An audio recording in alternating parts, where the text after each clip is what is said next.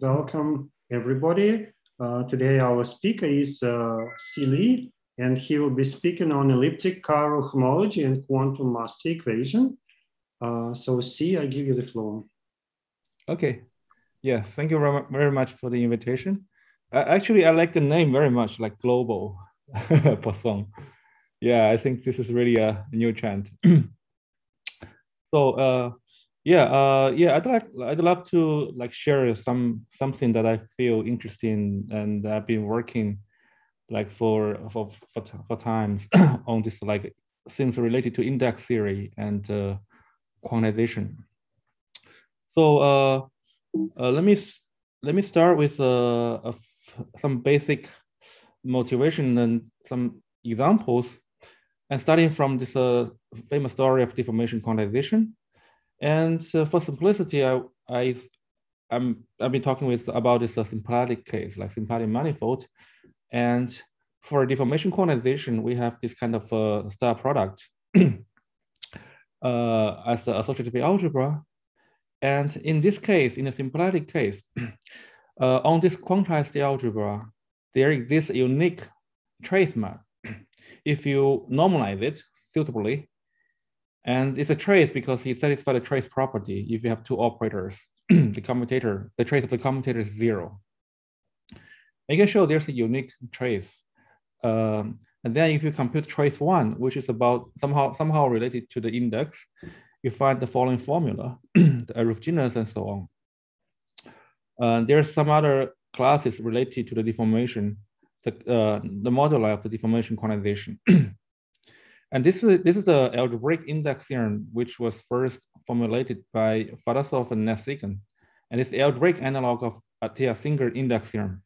Actually, later on, yes. Sorry, I have maybe two short questions. So this omega, how is it? It's not necessarily the original symplectic form, or is it? Oh, yes, it should be omega h bar. It can be a lot of quantum crashes. Yes. Yeah. You're right. And then, how is it? Do you know? I was always referring to this theorem as Nest-Zigan, but you're saying Fedosov already had it in his original construction, or just to know how. Oh yes, he already got this in his construction, but it's in a different way. So yeah, he explained this one in his book, the big book. Okay, yeah. Thank you. So actually, Nest-Zigan, they later on showed that this algebraic index implies the analytic index theorem, like using this microlocal analysis. So this is a pretty strong statement.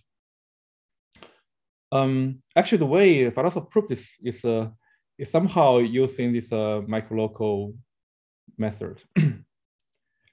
And so a few years ago, like we actually found an interesting connection about this algebraic index with the quantization of topological quantum mechanics.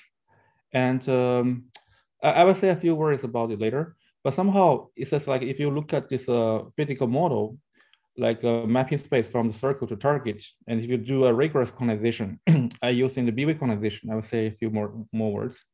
Then you get this algebraic index directly, and the trace map is formulated in terms of the correlation functions. And because of the structure of the data, I mean this trace map automatically satisfies a virtue of so-called quantum mass equation. I will also explain. And this implies the index theorem directly. So now, in this talk, actually, I'm going to follow Witten to explain to understand the following question. Like, now in this sigma model, in particular this quantum field theory, if you replace S1 by a torus, say it curve, for example, then you can, like in physics, it still makes sense to talk about this quantum field theory. And if you think about this mapping space as like from torus to some target as something like a S1 to the loop space, then this is going to be related to the index of some kind of Dirac operators on loop space. But still now, like we don't have a rigorous analysis on this Dirac operator on this interdimensional space. So this is still one of the major problem in this in this field. But actually, we want to understand an chiral analog of this algebraic index. So this is a parallel to the algebraic index theorem that I just mentioned. And this is going to be the goal of my talk. So the main tool actually is going to be using the B-way quantization. And eventually, what we're going to do is the following: like we try to understand this sigma model from a worship to a target. And in this in this quantization, what happens is that we find a precise geometry describing the so-called localized effective theory. That's something like if you think about something like if you throw this surface to some point on the target and do quantum fluctuations, they're going to glue some data on the target, and they can describe this gluing using Gauss-Castan formal geometry, and this quantization is going to be leading to some index type theory, and that's something that I want to explain today. And but actually, my original motivation for this work is to understand actually some problem in mirror symmetry. So let me say a few words. I guess most people know the story, like mirror symmetry as a duality between this simplicity geometry, which is called A model, and the complex geometry, which is called B model. And they all actually arise from two-dimensional topological sigma model. And in the A model, I mean, somehow we study integrations on infinite dimensional space of a mapping space from a Riemann surface to a target. And in this model, like because it's topological theory, like a physics find an argument to localize this infinite dimensional integration, which is ill-defined, to a finite dimensional integration, like of holomorphic maps. And then you get so-called Gromov-Witten theory. That's the A side. On the other hand, like if you go to the other side, this is going to be related to the A side by a Fourier transform. And we know, like from calculus, that the Fourier transform leads to some kind of integrations which are going to be equivalent. But if you work it out in this infinite dimensional model, you find something completely different. But then you still do localizations. You localize to constant maps, and that's going to be something very weird. If you try to study some measure on or around these constant maps, you're going to find some connection to Hodge theory actually. So, for example, if you count like constant spheres, you will find variation of Hodge structures on the modular space. But if you can study higher genus curve, and in principle, what you're going to find is actually a quantization of the variation of Hodge structure, which is quite interesting itself. So this is the mysterious part of B model, and that's the original motivation for this work. If I have time, I might explain a little bit about a connection to this B model at the end. Now, here are two types of model that I'm going to discuss today. The simplest one is like a one-dimensional case, topological quantum mechanics. So the source is one-dimensional. It's basically a line or curve or circle. But my major focus is on two-dimensional case, and it's about the study of chiral deformation of conformal field theory. And actually, there are many models in the literature which are related, like probably like a famous one, like Poisson sigma model, and some kind of like chiral drum complex, chiral differential operators, and some other stuff. Like I list a few of them, probably not all, but the many interesting examples that fit into this discussion.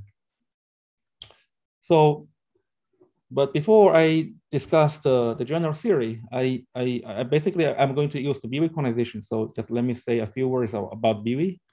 And this this Battalion-Mikovsky method is a general method to quantize like gauge theory. So it arises from physics. But for this, the algebraic structure is pretty simple. If you start with like two data, like A and delta, A is Z graded or sometimes Z2 graded commutative associative algebra. And delta actually is a linear operator of degree 1, square 0, but it's not a derivation. It's called a second order operator. And you can measure the failure of this one being a derivation, and this defines the Beer bracket. And it's second order, just like somehow it satisfies a version of graded Leibniz rule. So I guess like most people have seen this. That's the BB algebra. What I'm going to explain is the following. I'm going to actually this turns out to be a general structure if you do quantization. So if you start with a chain complex, now I need a parameter which parameterizes the quantization, this H bar, and H bar linear map from this chain complex to a BB algebra, also with H bar parameter. And this map, linear map, is set to satisfy quantum mass equation if the following equation is satisfied. So this equation says like this map is basically a chain map. So interturns the differential from the left to the differential, which is a BB operator, like H bar delta from the right. So that's what this one says. And it looks a little bit different than probably the quantum mass equation that you have been seen. I've seen like in the literature, but actually it turns out to be well, equivalent and a little bit general. So this is a very classical example. If you take a trivial, basically a trivial simplest chain complex with a trivial differential, and if you can define a linear map, like sending an element to multiply by some factor, and this factor can be lying in this BB algebra. And you have to understand this map in a suitable way. It's like you have to use some topology and so on, but it can be understood. Then this linear map satisfies the quantum mass equation, like interturns the differential, if and only if this equation is satisfied. So H bar delta I plus 1/2 I bracket I equals 0. And that's the usual quantum mass equation that described in the literature. So what I described is a generalization for this notion. So I hope this is not too strange. And now let me say a few words to explain what we're gonna find in general if you quantize, like say, a field theory. You will find the following data in like generally speaking. First, if you quantize the system, you will find an algebra which is called observables. They form actually a factorization algebra as described systematically by Castello and Gilliam using this BB quantization. That's one way to understand it. So it represents, for example, these local operators or non-local operators living on your spacetime. And importantly, like this guy actually gonna be like forming some kind of chain complex. And with and this chain complex described the algebraic structure of this observable. So I'll say a few words, like by some examples. You will see what it look like. And then you will find a BB algebra. And this BB algebra arises from the so-called geometry of the zero modes. So you're gonna find this also this BB operator. And a version of so-called BB integration map. So this BB integration map analyzes like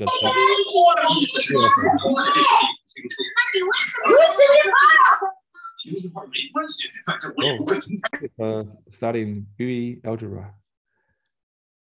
Okay. And then you're gonna find a linear map, which interturns the chain complex of observables to the BB algebra.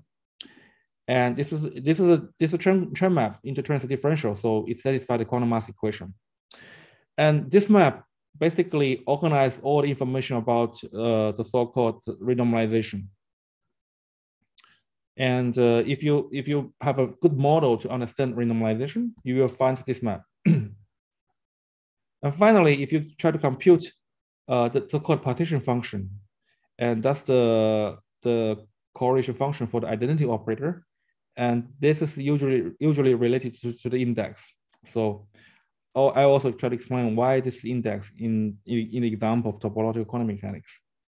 So that's actually this is very general. I mean, if you study quantum field theory, and our job is to figure out this data like rigorously and precisely. So this is a very simple example. so-called one-dimensional quantum mechanics. So it's a field theory in one dimension, so living on the circle, and the local observables like living on the circle form actually associative algebra. But in the topological quantum mechanical case, if you start with some kind of a phase space, then you're gonna find the wire algebra. They can collide on the circle and form an associative algebra.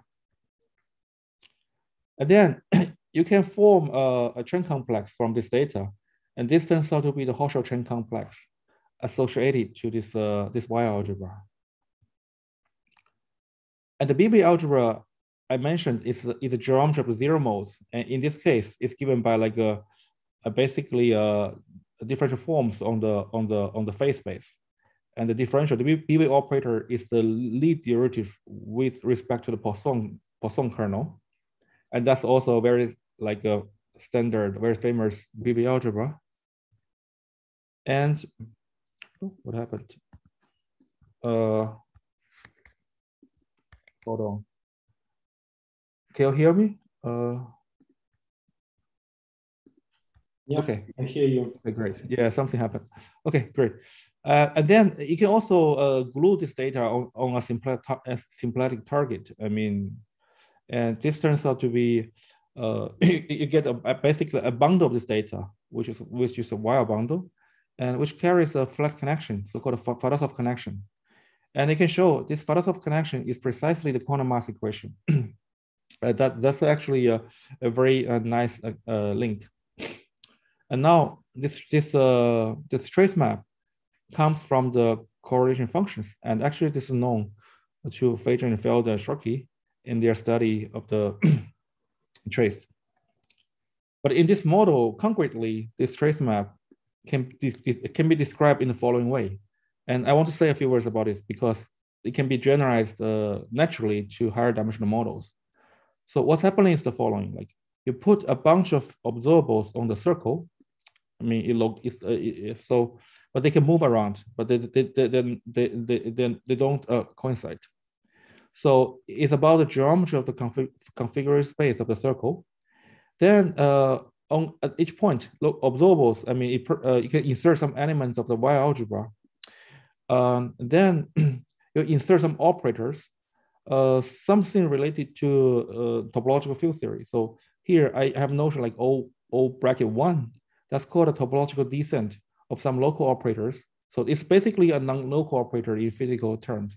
But there's something you can write down rather explicitly.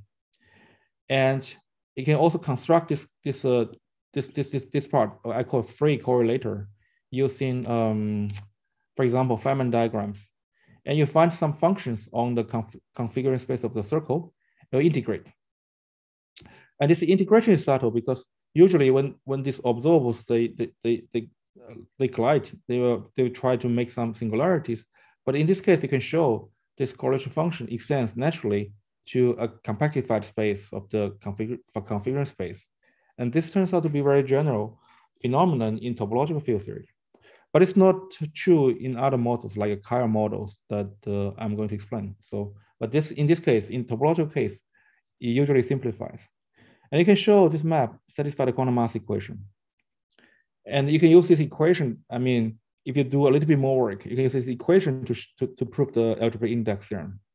And if you are interested in, like, you can look at my paper with Shukai and my student Zheng Ping Gui last year. So that's the story about topological quantum mechanics. But now I want to basically, as a comparison, like generalize this story to this two-dimensional conformal field theory. So first, I need to describe the algebraic data. The 2D case, like the algebra is the vertex operator algebra, like in parallel with like the associative algebra. So usually, like the precise definition of the vertex algebra has a lot of data, but the most important ones are the following. Like the first one is about so-called state field correspondence. So you can send an element of the algebra to the endomorphism valued in a parameter z. So you can think somehow you can think about this parameter z as the holomorphic coordinate or the location of the point. if there's no Z, you know, as an associative algebra, if a map from V to end of V, if there's no Z, and that's the multiply by itself. But in this case, you have this additional parameter, which is gonna be playing a very important role. Sometimes like mathematicians write YAZ as a convention, and physicists would just write AZ for simplicity about this guy. And usually we write in this way, like A and B, when we collide them, like you have some kind of like a Taylor series, series expansion. And this indicates the fact that if you approach like an operator from the other point, say in this case, like A goes to B, it depends on the position, like holomorphically. That's why it's called a chiral model. And many examples leads to, like, for example, any free CFTs leads to examples of this kind of algebra. For example, like chiral boson, beta gamma system, BC system, and so on. So let me, as a comparison, like one-dimensional case, these operators live on the circle, so you can only collide from the left or from the right. So you have an associative product. So if you work like in two-dimension case, like, so there's no left and right. So points collide, there's no left and right, but they can basically rotate. So you have this kind of Fourier expansion. And if it depends on the location holomorphically, and so you have that kind of chiral model.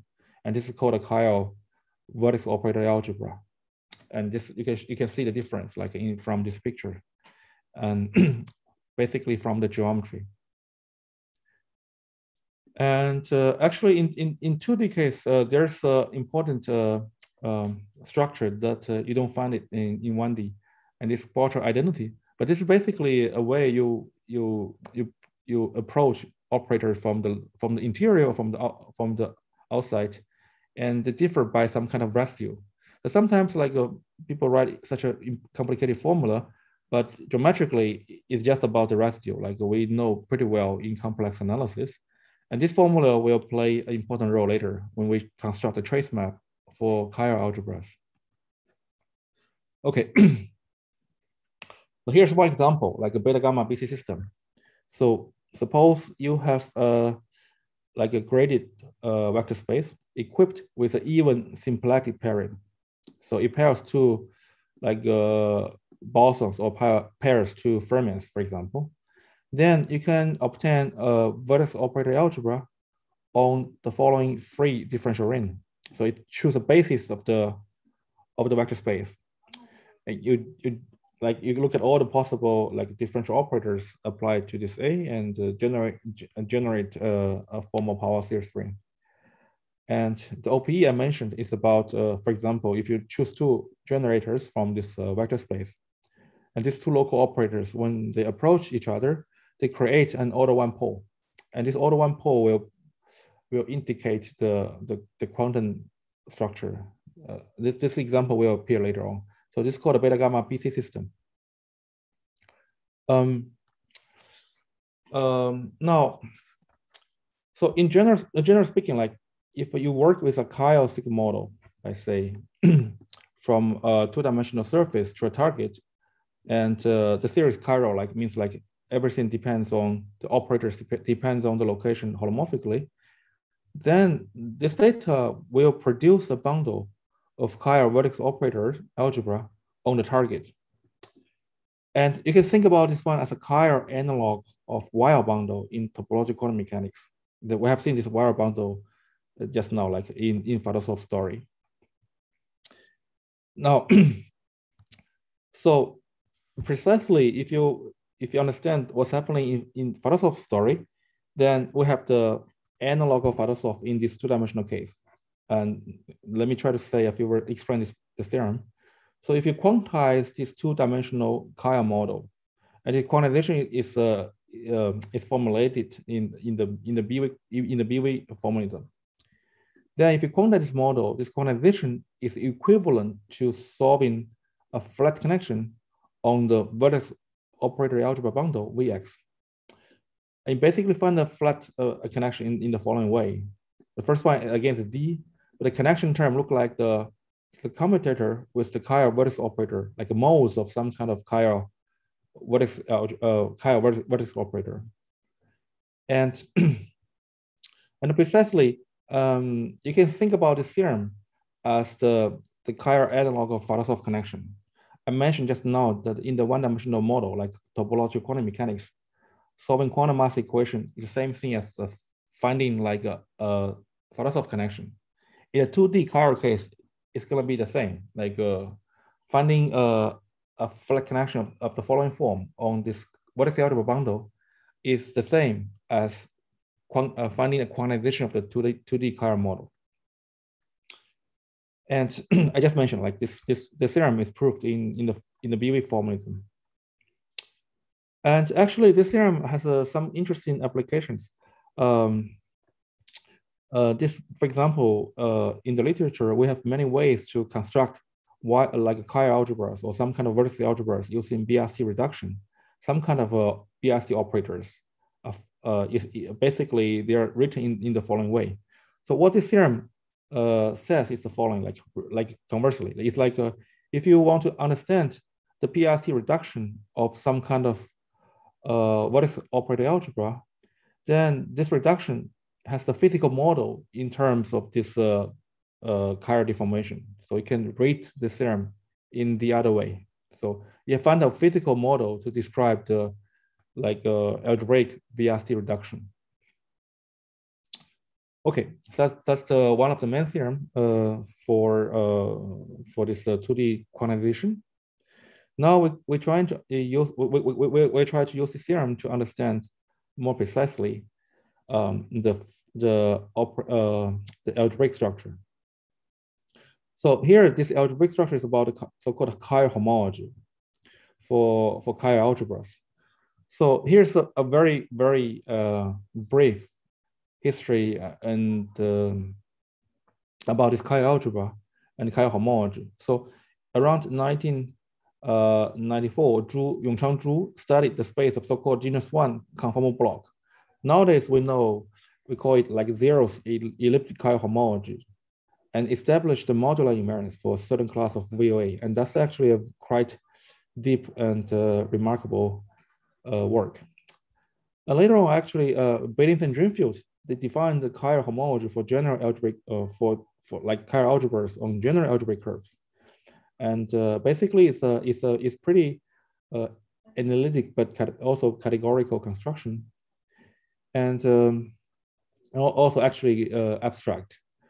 And recently, many people are trying to understand its construction, like concretely. For example, Ecker and Haluani, they wrote some papers to explain explicitly this chiral complex, a few leading terms.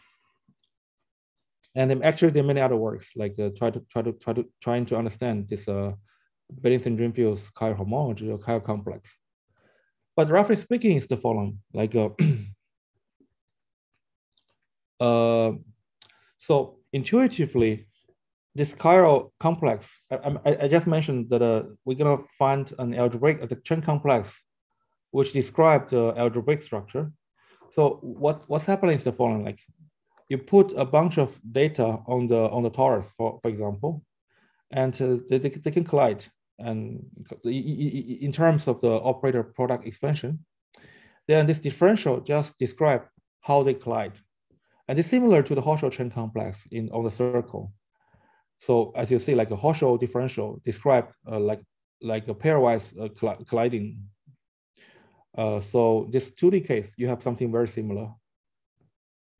So more, or even I can describe this more concretely, and you will see what's happening and how it's going to be related to the quantization. So I will focus on the elliptic curve case because it's flat and it's very simple. And so this is my elliptic curve E tau, and tau is the modular. And for each n, I will denote by Fn the ring of Maromov functions on the nth Cartesian product of the elliptic curve. But they can have poles, and with all possible poles along the diagonals. As you see, like this is a general stuff that you're gonna find for correlation functions. When points collide, it will create singularities, but otherwise it's okay. Then Ecker and Haluani, I just mentioned, they give an explicit expression of the a few leading terms of the chiral chain complex, elliptic chiral chain complex, modeled on the following stuff. So it's like for example, the nth part of the chain complex is given by like nth tensor product of the vertex algebra valued in this Merrill function on the product of the a product of the elliptic curve. So you see, like in the Hochschild chain complex case, you don't have the second factor. It's purely topological. You can only have like nth tensor product of the algebra. But in the chiral case, you have to remember the chiral data, the positions, and how they vary holomorphically. So you have the additional data functions. Then, for example, you can construct a chain complex describing the chiral algebra, the chiral chain complex by the following, like the leading term. It's very similar to the Hochschild, but instead you have to incorporate the functions on the product of the elliptic curve. So you have to say the leading term is like a copy of the vertex algebra with F1. The second one is like 2 copies. Third one is 3 copies. And then you can write down the differential like rather explicitly. For example, if you 2 points collide, then you compute basically the OPE and take a ratio with respect to the functions on the Merrill functions. And that's exactly the 2D chiral analog of the collision. Yes? Sorry, what is this Z? You have on the left-hand side Z1 and Z2, and on the right-hand side Z, just to understand what's the link between them? Yes. For example, let's see like D1 term, D1 from C1 to C0. Like C1 has C1 has 2 copies of the vertex algebra, or 2 copies of vertex operators, and the valued in the tensor the product of the curve, like 2 copies of the curve. So it's given by valued in some a factor by meromorphic functions on the product of two curves. The Z1, Z2 are the parameters basically. And it turns out like the functions on a curve with this with poles along the diagonal can be written in terms of 1 functions. But that's very special if you work with just 2 copies. But in general, for example, the next differential like C2 to C1, you're gonna be working with meromorphic functions on 3 products of the curve. Then you have 3 parameters, Z1, Z2, Z3. There are parameters on the 3 copies of the AP curve. But because of the structure of they're gonna be having poles along this diagonals, so you can do basically lowering expansions along all the possible diagonal divisors and so on. So the Z is basically the parameterize the points on the EP curve, for example. Yes. Oh, thanks a lot. Function, just one more question. In this example of D1, so this residue term, in terms of the standard mode expansion, how we do it in CFT, is it the 0? Which mode is it? 0, -1? This residue, which one is it? Which 0? No, I mean, if suppose that F is just simply constant, right? So then, then the residue is the constant term, or is it like one of us is a pole, or which one is it in terms of the OPE? Yes. So suppose, let's say F is 1, constant 1. Yes. Then if you approach A to B, then this you have OPE power. You have the OPE expansion. Then the OPE, like the OPE expansion, like you have like for example, this Y A Z to B. Just like when A approach B, you will find the order 1 pole, the coefficient of the order 1 pole. Okay. That's what it means. Yes. Mm-hmm. And you don't have this one in topological quantum mechanics. So usually in the topological case, if you approach like 2 operators approach each other, that somehow topologically they don't depend on the position, but in this case it does, and it does holomorphically. So in particular, if we have something like current algebra, then this would be a Lie bracket part, right? With the pole. Just the next order two pole. I think the order two pole is the Lie bracket part. Isn't it? Okay. Okay. Yeah, but we can discuss. Yeah. And similarly, like if you have like three copies of the vertex operator algebra, and living on three products of the elliptic curve, and if you look at pairwise collision and compute the corresponding residue like carefully, and you find this chiral differential. So this is again similar to Horscher differential, but you have to incorporate this holomorphic geometry. And you can show like if you compute directly the composition of these two differential, the square is 0. And it turns out like this is a consequence of a Borcher identity that I just mentioned. So, and then you can define this there's a homology of the above complex. Like that's in the leading terms, they show this is the same as the chiral complex, a chiral homology defined by Bain syndrome field. So our goal actually is to do B-way quantization and basically to find a so-called chiral trace map. Replacing originally is like the trace map is defined on the in the deformation quantization case, it's defined on the Horscher chain complex or cyclic complex. In this case, it's going to be defined on the chiral chain complex, and in this case, it's like an elliptic chiral chain complex. And you can, if you compute the trace, this can be viewed as the 2D chiral analog of algebraic index theory, and that's the comparison. So sorry, can I yes. just go back one slide? So here we have fixed an elliptic curve and we don't vary the elliptic curve, is that right? Yes, I fixed here, elliptic curve is fixed, yes. I see. So if I were to vary the curve, then you would have this as a family of maps over the moduli of elliptic curves. Yes, yes. Okay. You can find a lot of modular forms and so on from this construction, yes.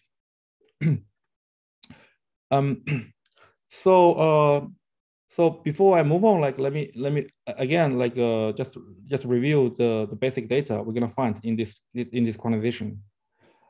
So first, I'm going to explain the example of like a beta gamma BC system and its chiral deformation. Again, these local operators, they're going to be given by this vertex algebra of beta gamma BC I just mentioned. And the chain complex is the chiral chain complex of chiral vertex operators. And you can view the example I just mentioned as the model. And you're going to find a BB algebra. And this is the geometry of the zero modes. Like this one exists in all like field theory. If there's no zero modes, then this is rather simple. And then we're gonna find a trace map. And this is actually the goal: to find the trace map, the analog of the trace map in the two-dimensional case, from this chiral chain complex to this BB algebra. It's gonna intertrace the chiral differential with the BB operator H bar delta, and this has to be satisfied. I mean, as a requirement, actually, I have to solve it. And this map I mentioned, this map actually incorporates all the geometry of the renormalization process. And so now let me try to explain like how to construct such a map and how to prove the quantum mass equation. So here, again, we have to borrow ideas from topological quantum mechanics. So again, in the topological quantum mechanical case, I explained that the trace map is constructed by correlation functions on the circle. In the 2D chiral case, it's something similar, like it's called a conformal block. So these correlation functions of these local operators in this chiral DFT, you can define something like this. You put some local operators on the Riemann surface and evaluate evaluate as a correlation function. And all one way of doing this evaluation is called a chiral conformal block. So you can view chiral conformal block as a way to do this evaluation, and there can be many of them. Actually, but no matter what, like if you do this one, what you usually find is a function on the configuring space, like endpoint configuring space of the Riemann surface, but with poles when local operators collide. So in particular, this is going to be a function with meromorphic poles of arbitrary order along all the possible diagonals. So again, this is rather general. And basically, all these kind of chiral conformal blocks, non-trivial ones, like will have this property. Now, again, the trace map is going to be constructed by an integration of such a correlation function on the product, basically on the configuring space or on the product of the Riemann surface. But here actually is the trouble, like because of the poles, like when operators collide, they're gonna create a pole, possibly very high order, and so this might be singular. So the naive integration doesn't look like convergent. But in the topological field case, like a TQFT case, it's solved in a rather straightforward way. In that case, in topological field theory, such a correlation function, usually they can be like extended to a compactification of the configuring space. Then again, using this compactification, you can define these integrations. But in this case, in the chiral CFT case, there's no way you can compactify to make this one well defined. They can be very singular actually. So the usual TQFT method doesn't work in this case. So, but again, this is something we need actually. So we need to give a precise meaning to the following naively divergent integral. So omega here is a differential form on the product of the Riemann surface with possibly like arbitrary order poles like along this diagonal. So we want to define such an object. And if we define this one properly, they're gonna satisfy a bunch of nice properties, and actually turns out that it can be solving our quantum mass equations. So to make sense of this one, it turns out to have a very simple solution. Actually, it's such a simple solution that we are sort of surprised in the beginning. Originally, it's not done in this way. We're using some kind of complicated regularization like hit kernel scenes and so on to do this one, but turns out to be rather simple. This is the idea like I developed with my colleague Jejo last year. We call this one regularized integral on the Riemann surface. So what's happening is the following: like let's do the simplest case. Like if you work with an integration of two form on Riemann surface, just one copy. But it has meromorphic poles of arbitrary order along some divisor, like finite set. Say omega might look like 1 over z to the 100 around some point, or can be very singular. So the naive integration is divergent for this omega. So what you do is the following. First, you decompose this omega into two terms. You can write this omega as alpha plus holomorphic d applied to beta. And here alpha is a two form with at most log pole. And beta is a 0-1 form with arbitrary order poles along this divisor. And this is the holomorphic d, just the holomorphic Durand. You can always find such a decomposition, and it's not unique. You can find many of them. Then you can define such an integration. So I call this one regularized integral of this two form omega, which naively is not well defined by the following guy. Like you integrate alpha on the Riemann surface, and because alpha has at most log pole, this one is absolute convergent. Yes. I'm a little bit confused. So your two form in this way, it's not holomorphic, right? Because you want non-vanishing integrals. This is what it depends on z and z bar on your surface. It depends on the z bar. Yes. Yes. Okay. Smooth two form. Yes. Yeah. Okay. Thank you. Yeah. but the poles is like a meromorphic pole. So you can have it can be something like a smooth function over z to the 1000 around some point. But what does it mean exactly, meromorphic poles, if your form itself is not meromorphic, right? No, I mean locally it's given by if you choose local coordinate, it can be given by like a smooth two form over z to some order. Okay. Yeah. So that's what I mean. Yeah. Mm-hmm. Again, so if you decompose in such a way, and the beta is integrated along the boundary of the Riemann surface, then you can show if you define, but again, because my divisor d that is required not to meet the boundary, then this integration, I mean, the beta also is the integration of beta is also well defined. The beta has many big poles along this d, but they don't meet the boundary. So these two terms are well defined, and you can show the right hand side doesn't depend on the choice of decomposition. If you find some other alpha and beta for such a decomposition, they give rise to the same value. So this is a way you can integrate a two form with very high order poles along some divisors, and that's one definition. And it's a very simple complex analysis. And what turns out to be remarkable is the following: like, first of all, this integration, which we call regularized integral, is invariant under conformal transformations, and somehow it's intrinsic. And you can view this one as by saying that this conformal geometry basically gives rise to an intrinsic regularization of the original looking divergent integral. And also, what's important is like this regularized integral interturns the holomorphic theorem with the boundary, and this is a compare with the usual like a Stokes theorem for the integration, like interturns the theorem with the boundary. Here's the holomorphic theorem, and if you look at what's happening to the d bar, so interturns the d bar operator with the usual residue, and that's what it does to this regularized integral.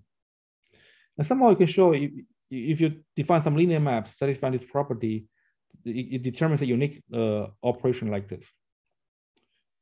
And in general, if you can define some the regularized integral on product of Riemann surfaces by iterating this process. So if you start with some forms, you integrate like a factor by factor, and you can show this one doesn't depend on the order of the integration. So you have the forbidden type theorem, and this is a little bit not that obvious, but this is true. And also, then with this definition, this gives rise to a rigorous and intrinsic definition of the integration of the 2D correlation function as the integrations. See? Yes. I'm a bit confused about this definition of correlation functions, because the right-hand side, right? In order to integrate, it needs to be a differential form, as you described it. Now, I mean, to me, it's not obvious. It's a different, or I mean, is it a differential form under some conditions on the choice of O's, or how is it? At least as you put it before, it more like sounds like a meromorphic function and not a differential form. Yeah, here I'm a little bit sloppy. So if you write it out very carefully, this is gonna be a differential form with such a meromorphic poles along these diagonals. So yes, and the left-hand side actually, they are given by this correlation is actually a so-called correlation of non-local operators. So where dizzy bars in this differential form, where dizzy bars come from? Dizzy bar actually hide them. Actually, it's in this correlation function. It's valued in this correlation function valued in as a top form on Riemann surface. Is this formula true for arbitrary genus, or are you fixing elliptic curves, sigma to be an elliptic curve in this context? I mean, for this complex, actually, it's like this. I mean, in practical models, like if you insert this operator correctly, you're gonna be you're gonna end up with like a form valued stuff on the product of the Riemann surface. But if you work with a curve and it's flat, and then you can trivialize the bundle in all different ways. But if you want to do things really intrinsic. For example, if you work with V model on the Riemann surface, and if you insert these operators, you will find it's really valued as in these top differential forms. But isn't it a kind of condition on those O's? Because in general, yes. you probably get something else, like either form or on degree, or right? I mean, it must be some condition on those operators O. Yes, if you like, actually, what's really happening? Yeah, probably this is really a bad notation. So, well, what's happening is the following: like for example, O1Z. I should be really carefully write it as like a topological descent of a local operator. So it's really a two-form valued operator. Probably it's better to say this way. Okay. Yeah, that makes more sense, at least to me. Yeah, thank you. Yeah, it's two-form valued, so that's why it's called a non-local operator. And what I'm describing here is actually to make a definition of these correlations of these non-local operators instead of just local operators. But actually, this non-local operator is gonna is related to the correlation of local operators by topological descent. But that's a general. There's a general way to say about it. But this is my definition. So, and it turns out this definition is simple, but actually remarkable. It solves all the equations that you expect from physics. For example, in a paper to appear, we proved this holomorphic normal equation from this using this definition, and also there's a so-called contact equation studied by a lot of people. Related to the study of related to the study of index. So, but that's our definition for correlators of non-local operators. And I need non-local operator just because like when I'm describing interacting theory, the interactions, the deformation, the interactions are given by some integrations on the spacetime or here on the Riemann surface. I think about this one as the operator, so I integrate them as a correlation, put them on the, for example, if I can do Taylor expansions and treat them as non-local operators. So that's why I need to have a construction of such operator as a correlations in the interaction theory. So that's basically what's happening. Now here's the main theorem. Let me say a few words. Like it's about this. So this theorem is stated for beta gamma BC system, but it also works for chiral boson and so on. So for example, we can construct a map in the following way. First, the left-hand side, like copies of vertex operator algebra valued in this Fn, is just a model. Without the relation, it models the chiral chain complex. And two, this BV algebra, and valued in differential form, as differential forms on like a product of the curve, but with all possible poles along the diagonal. So this map, this guy is nothing but just Feynman diagrams. So in your model, in your interacting model, like you write down all the Feynman diagrams without integrating the vertex, and that's what you're gonna find. And the location of the vertex is just given by location on the elliptic curve. So this map is not mysterious. It's just a Feynman diagram. Second, once you find this one, you use your Feynman rules, you write down something, then you want to integrate on the space-time. But the integration here is a little bit subtle because of the singularity, and you have to do renormalization and so on. But in this case, you can renormalize using simply just the regularized integral I just defined. Then you can integrate out this part to end up with the BV algebra. Then you get a map from like copies of vertex algebra to the BV algebra. And you can show this regularized integral has exactly the right property to make this map as a chain map. So this one satisfies the quantum mass equation. And also these factors through the relations required by chiral complex. So it's really defined on the chiral homology. This is what's happening. So I want to explain why this is related to the Elliptic chiral index in physical models. And I follow the discussion by Douglas and Digraph in their basically the discussion of chiral deformation of conformal field theory. It's like this. So what's happening in physics is the following. Like you start with a particular model, like a free theory, then you turn on interactions by turning on some, like you can look at some interactions which only contain holomorphic derivatives. That's why it's called a chiral deformation. And then you can compute correlation functions of this guy. Then if you compute these correlation functions on the Elliptic curve, what you'll find is the following, like physically. The left-hand side, it turns out to be a modular object.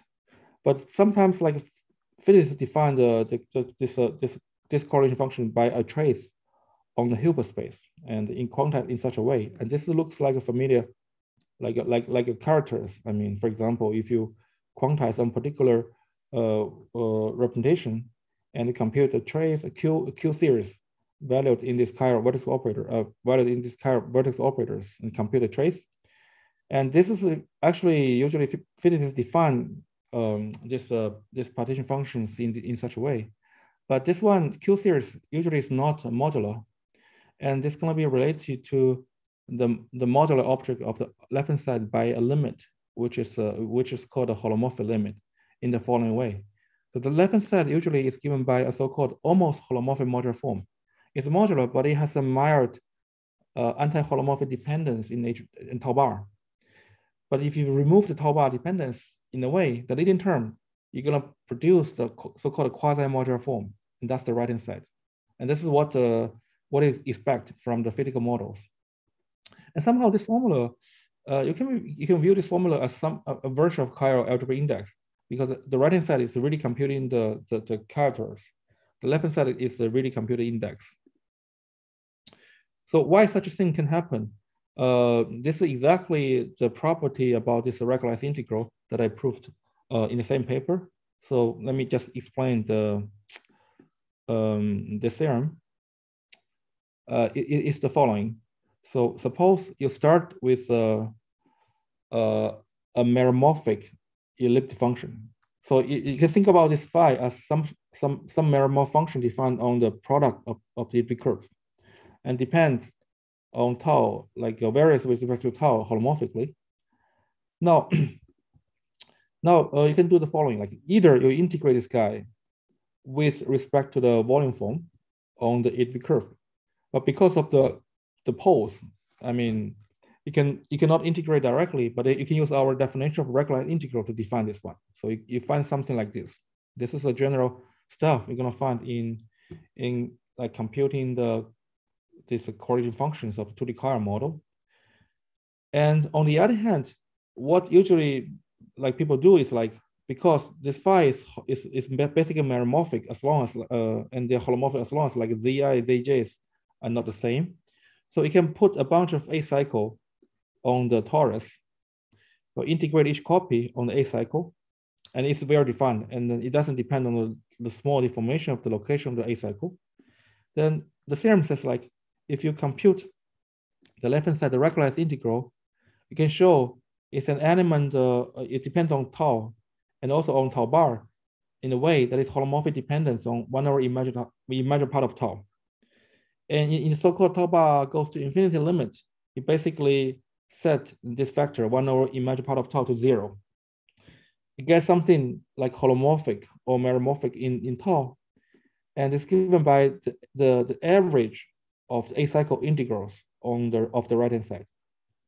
And basically, this property explains the chiral index, the modularity property of the chiral index. And this is also one of the main theorem in our paper to connect this 2D with 2D correlation with the A cycle, which is about basically 1D correlation. And you can think about the right-hand side as something like if you push forward this torus to a circle, you get a quantum mechanical model, and this is computing the trace in this quantum mechanical model. and they are related, not directly the same, but related by this tau bar infinity limit. And the other way around is like this regularized integral give rise to a geometric modular completion. Now, this is summary. Like what's happening is the following: like this algebraic index with the elliptic chiral index. So in the one-dimensional case, topological mechanical case, we have this associative algebra, then we have the Herschel chain complex, and the quantum mass equation intertwines the Herschel differential with the BV operator, and this correlation functions is defined using a compactification space, compactified configuration space of the circle. And you find this the algebraic index. And in the 2D case, like we have the vertex operator algebra, and you have this chiral homology, chiral complex, and the quantum mass equation intertwines this chiral differential with the BV. And you can use the regularized integral to define this non-local operator, the correlations of non-local operator, and you're gonna find this elliptic chiral index. And that's what's happening. Yeah, I guess my time is up, so I'm gonna skip the application. So yeah, thank you very much. Thanks a lot.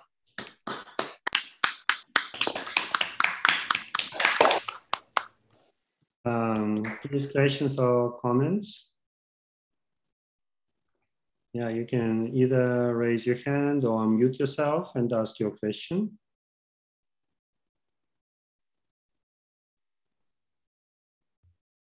Sorry, I have a question. Yeah, go ahead. So this way of regularizing the integral with this bar, Yes. Can it be absorbed into the BV formalism? Oh, yes, actually, okay.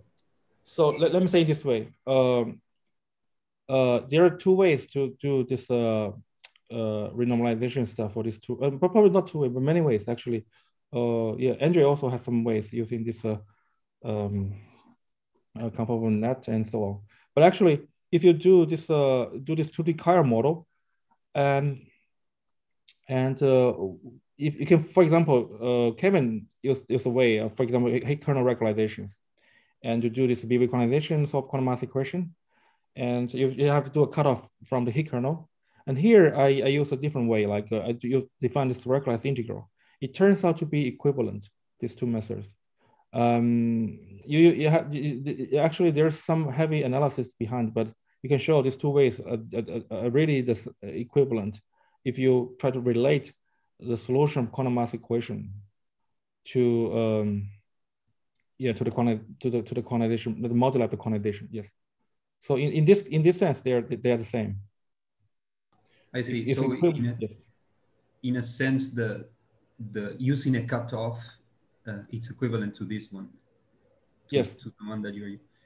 Yeah. Is it this one is much simpler and geometric. Yes. Yes. And the equivalence is something complicated, like is it up to a multiply map or something like this? I can only prove the equivalence by brute force estimate.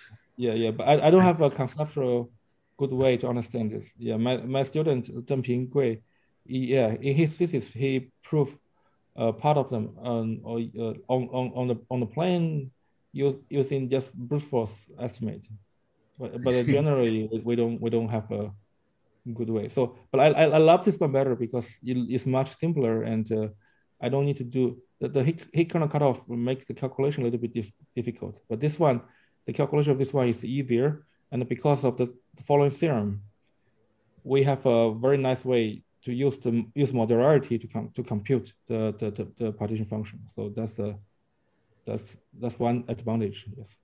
I see. Thank you. More questions or comments? I have perhaps some kind of mix between a question and comment. So you mentioned in the beginning of the talk the Poisson sigma models. Yes. And probably, so in Poisson sigma models, you can make different choices of this so-called propagator. And Koncevich's original paper on deformation quantization uses some kind of very nice propagator, but then he also suggested that one can use a simpler but more singular propagator, which is a d-log, some kind of logarithmic propagator. So then conservative integrals are kind of, at least at first sight, they are divergent. And then there was this question how to understand them, whether one can understand them. And some years ago, in collaboration with Rossi, Torresyan, and Willwacher, I suggested some regularization for those divergent integrals, which showed that actually the Kontsevich map with logarithmic propagator is also a formality map. So I was wondering whether your way of regularizing integrals kind of, I think it would be interesting to compare so this is a particular example, maybe a concrete question, whether your technology would apply to that example. So one has a Poisson sigma model and one takes the logarithmic propagator. So those integrals would be divergent a priori. And the question is whether this regularization would help. I see. Yeah, this is definitely a great question. Actually, to make sense of this regularized integral, you can extend the definition to something that you can include log z absolute value square and the log z and log z, so on. You can put all of them into this into here, and then still this is very defined, or like functions of moderate growth, for example. Yeah. And probably that's going to be the connection. Like, yeah, that's a good point. I've never thought about it, but maybe might be. We kind of there. Willwacher invented some very ingenious way of regularizing the integrals, which really kind of basically was a key point in solving the problem. But it looks a little bit like a handicraft. It might, certainly if you have a general technology, at least it's certainly worth checking whether this general technology settles the problem. Yeah, this is a good suggestion, yes. So thank you.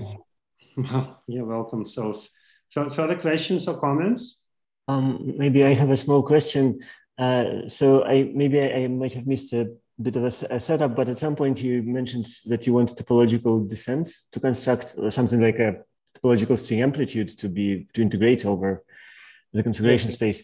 So, but I thought that you are talking not about topological conformal field theories, but sort of something that doesn't. So for topological descent, I thought that you need a Q, so it's something like DQ inverse. Yeah, it's actually chiral descent. Yeah, I didn't explain this. So this model is not topological. That's why I mentioned that this one doesn't work. Yeah, you know this pretty well. Like in the topological case, you compute this the correlators of topological descent of this guy. You can quantify, yes. And in this model, in the chiral model, you can do similar. You can do something similar, chiral descent. But do you have Q in the game? There's a Q in the game, yes. Q is like a D bar plus something, yes. Yeah. Okay. And then, yes. And then this guy, you'll find that this guy is very singular and no way to compactify. Yeah, that's actually puzzles me for quite a long time.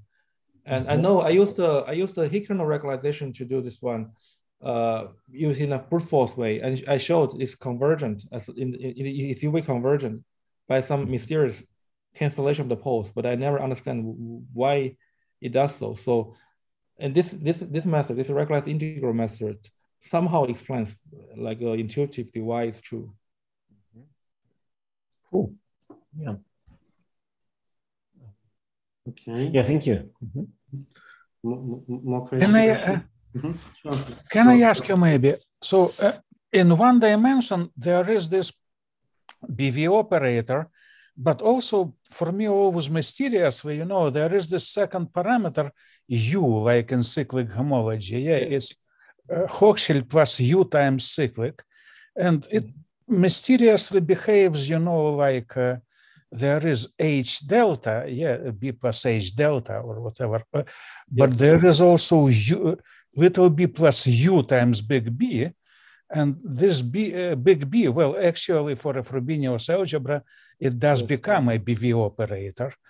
So there is this kind, and the formulas look remarkably kind of self-dual or between H and U. I wonder, what do you have in, first of all, do you have any kind of view of that? And also, do you have anything in 2D like that? Yes, the B, somehow we have the B is like a circle operation. So it's about the circle, like a H1 of the circle. Yes.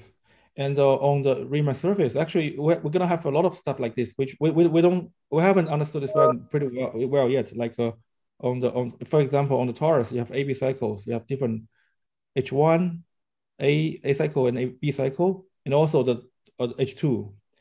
And somehow we should have a few operations in such a way: rotate along one, rotate on two, and the higher rotate somehow. But we haven't understood this one precisely yet. I mean, I think they're gonna exist inside the chiral chain complex. Mm-hmm. Yes, but we haven't understood this yet. Yeah. There appear also e to the tau something, but tau, not sure if it has anything to do with it. Yeah, probably not. Yes. Yeah, this is something. Yeah, we thought a little bit about it. Like we haven't succeed yet, but we hope to find, because somehow what's happening is the following: like in using this B, capital B, the Kunis operator, in our calculation of the index, for example, your index theorem, they play the role of doing localization, an analog of like a tail-abort localization. That's the way we understand this index using this BV. So what we did is the following: like for example, in your algebraic index case, what we do is like find the BV analog of the tail-abort localization formula, and the B plays a role. So in this 2D case, we want to follow the physics idea of doing localization, and from there we want to find an analog of the B. But this calculation hasn't been done yet. That's one way to understand. Yes. I see. Yeah, thanks a lot. Thank you. More questions or comments? Maybe I have one more somewhat naive question. So, do I understand correctly that in those chiral CFTs or chiral vertex algebras that you're using, all the conformal dimensions are integers, right? So we cannot have whatever, like in general in CFTs, we have whatever rational or even non-rational conformal dimensions, but everything that we're discussing here, we're saying that all the conformal dimensions are integers. Is it right? But if you do Biester reduction, you can create rational ones. Yes. And so, if they're rational ones, how do I? Then they are multi-valued, right? Then what does it mean to integrate something? Oh, you mean integer? You mean the dimension or central charge or so? No, dimension. The dimensions of your alls, of your observer. Oh yes. Here I focus. Oh yes, you're right. Here I only focus on yes, the dimension of integers. So, for instance, if I wanted to do something like the Ising model, yes, so this is not suitable. Yeah, I haven't started this much yet, but it's a good point. Yes, I totally agree. Mm-hmm. Because then, so does it mean that the examples are basically whatever current algebras, W algebras? Like, I mean, if you force all the dimensions to be integers, you will have some zoo of examples, but it's a small subset of the conformal zoo. Yes, it's only, that's right. I mean, the first, somehow we've been focused on understanding like a W algebras and their representation theory, basically the characters. That's why we like establish this model. But you're right. Yeah, this is a much more general setup to be understood. Okay. Thank you.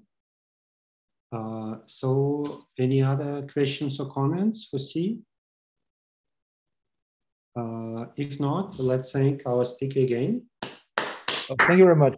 Thank you for attending. Yeah, thanks a lot, everybody, for participating. So, C, thanks a lot for a great talk. And so we meet next week. It will be Mikola Matvichuk speaking on global Poisson, and this will be on this so-called Western schedule, which means 3 hours later with respect to today's schedule. And I think, how is it, just one question. In the meantime, I think the change of time in Europe will intervene. And I don't know, right? Maybe in some parts of the world, it will have whatever different consequences. It may shift. I think in America, it will be for 2 weeks. If I don't quite remember, right? Nikita, do you know? Yeah, that's right. Yeah. So actually on the website and also in the announcements, I've included times in various cities. So hopefully that will help you to make sure that you arrive at the correct time. Yeah, but at least next week, it seems to be a dangerous week in terms of timing. There is some shift of time between different parts of the world. And it happens over this weekend in Europe. Right. Okay.